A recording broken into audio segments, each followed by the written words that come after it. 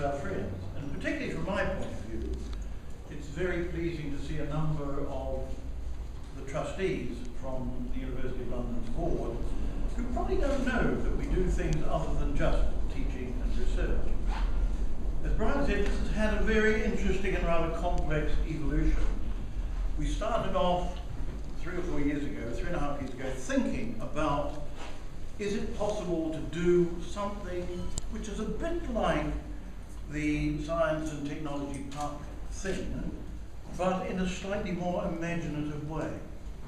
And slowly but surely, and through great persistence and very many discussions, we evolved to the position that we identified an initiative which could be built in this place and become the Centre for Creative Collaboration.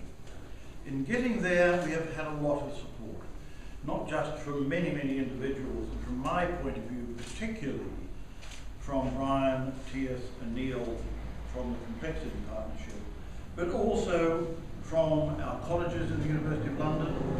In fact, 4 of them are very busy here, as you will have seen from the notices outside, from the London Development Agency, and from the Higher Education Funding Council.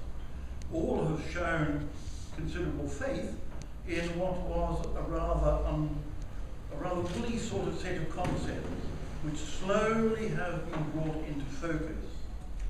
We couldn't have brought it into focus and made it work without the inputs from our academic colleagues in the creative arts, but also from those many, many people from outside the academic community who have embraced this initiative in a way which has, I think, taken us forward at a pace faster than our wildest dreams.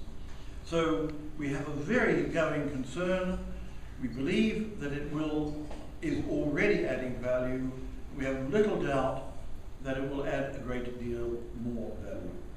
So let me just conclude again by thanking all of you who've given your time, your intellects and your commitment to getting us to where we are today.